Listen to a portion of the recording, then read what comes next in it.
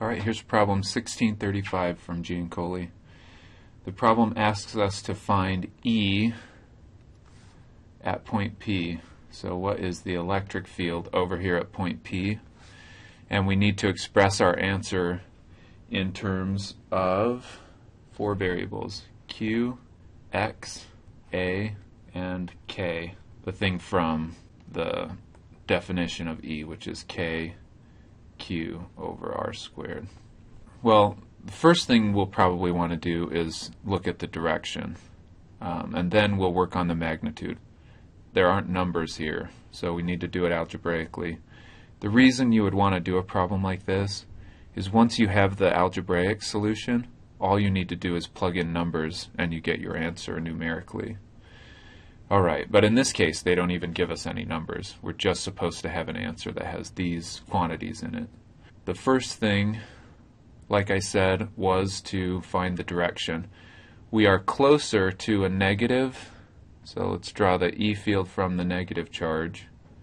There's E minus.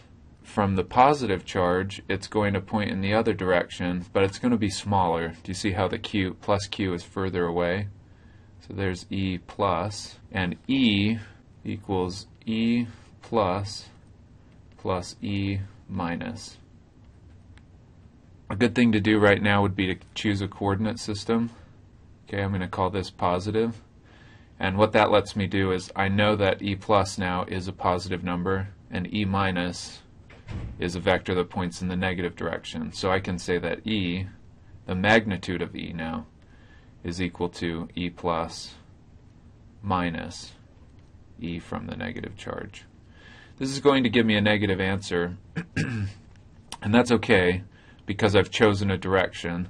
I know that what that means is the E minus wins in the fight. Let's get started on the magnitude now.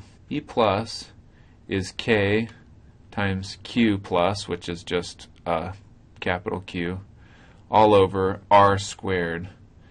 For the positive charge, it's X plus A. So X plus A squared. For the minus charge, it's the same thing, only instead of being A further away than X, R for the minus charge is this thing, which is X minus A from here to here.